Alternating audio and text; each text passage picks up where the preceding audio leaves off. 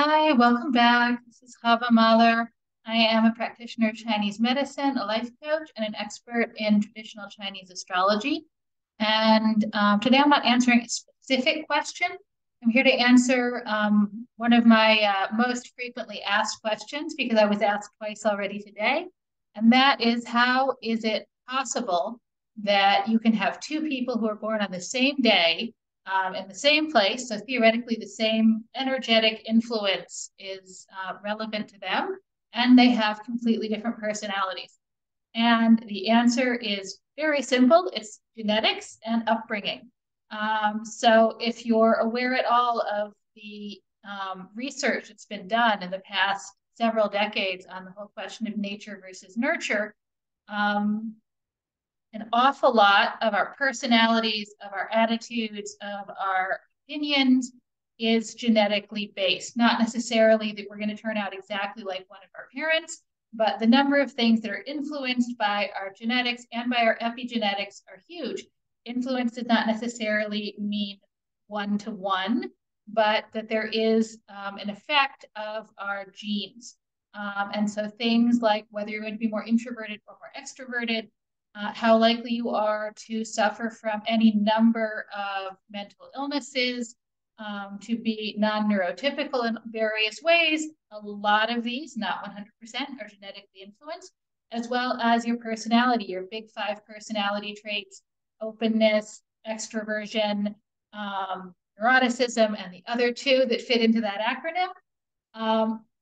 So when we say genetically based or influenced by genetics, it looks like, based on studies that have been done, about 50% of our personality you could somehow work out by analyzing your genes if the science were good enough. An awful lot of the rest is our upbringing. You could be born into a time of year and an energy balance that is supposed to make you the most happy, confident person who feels life that life is full of abundance. And if you grew up in poverty, if you grew up in an area that's affected by war, then you might end up not feeling that way. You might end up very insecure and feeling the stockpile food. Um, and so our upbringing also has a huge effect on our personalities. This shouldn't be a surprise to anyone.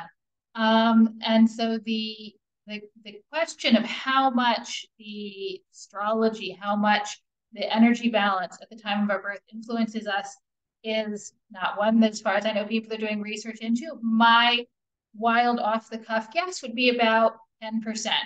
We say that about 50% is genetics. That's what the research is showing.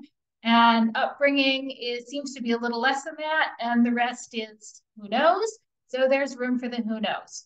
Now, the thing is that if I were to offer you, in order to understand someone that you have to set up a meeting with, a potential client, someone you want to go on a date with, a choice between a reading of the energy balance according to their date of birth, or a complete psychological profile on both of their parents and a complete history of their childhood and a basic genetic analysis, you would probably get more information from the second one, assuming that we know how to read these things and understand how they all influence each other and what the interplay is.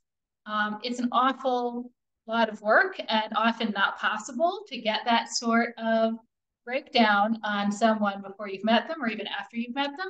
Whereas the date of birth is generally something you know for your friends and family, or people stalk them on Facebook, forgotten. And so even though the date of birth and the chart reading isn't going to give us a 100% breakdown of what's up with that person, it's going to give us a little bit of an edge when we want to communicate with them, when we want to try and reach out to them, we want to meet them where they're at. And it's going to give us a little bit more of an edge than anyone else has. So if you're trying to connect to a friend, to a relative, to a client, this isn't the be all and end all. I'm not saying that, and I would say that. And you definitely need to be able to work with people, to read the room, to understand who's across from you as an individual and not as a chart or a set of lines on a piece of paper. But there is a place for this. This information that I can provide can be very, very helpful. I know that it has saved relationships, including one of mine. I know that people use it in their work. I know that people find it hugely, hugely effective. And I also know that it is not the be all and end all. And it is absolutely not true that people who are born at the same place at the same time will have the exact same personality. But there will be some similarities in the world that they were first exposed to and the world that they react to throughout their life. I have a friend who's a body language expert, and he told me once that we make our initial assessment of whether we like someone, how we feel about them, do we trust them, usually within 7 to 21 seconds of meeting them, because we trust their body language way more than anything that they're going to tell us about themselves afterwards.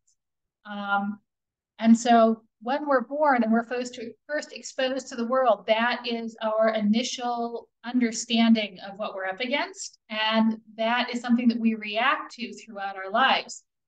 Obviously, someone who was born with a very extroverted personality, and this is actually something they can test with babies by testing how sensitive they are to flavors.